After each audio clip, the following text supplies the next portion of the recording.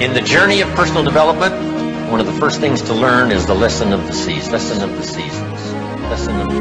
lesson of the seasons. Life and business is like the changing seasons. Live a more extraordinary life. One of the best ways to illustrate what's happening in your business, what's happening in your life, is this illustration of the changing seasons. Sinatra used to sing, life is like the seasons, like the seasons, like the seasons. You cannot change the seasons. One of the things to, come to grips with is what you can change and what you cannot change. You cannot change the seasons. You can change yourself. You cannot change the seasons, but you can change yourself.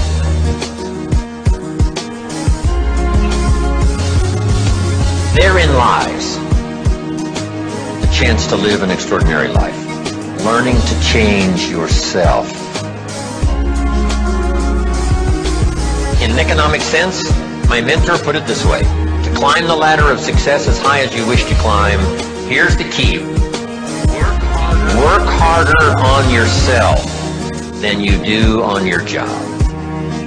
Work harder on yourself than you do on your job.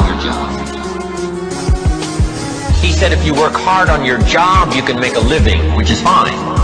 But if you work hard on yourself, you could make a fortune, which is super fun.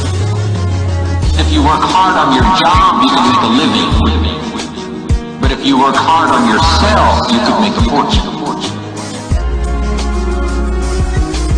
Then let's put it in philosophical language.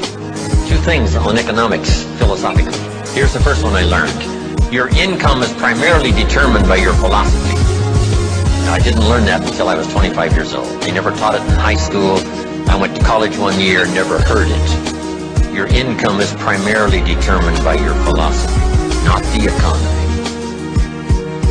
You can change yourself. Then when I finally understood that, I got excited about it, because I knew I couldn't change the economy. But I was assured that I certainly could change my philosophy. And I did that. And here's the philosophy. Success is something you attract by becoming an attractive person. You can change yourself. Success is not something you pursue. It's something you attract. Become an attractive person.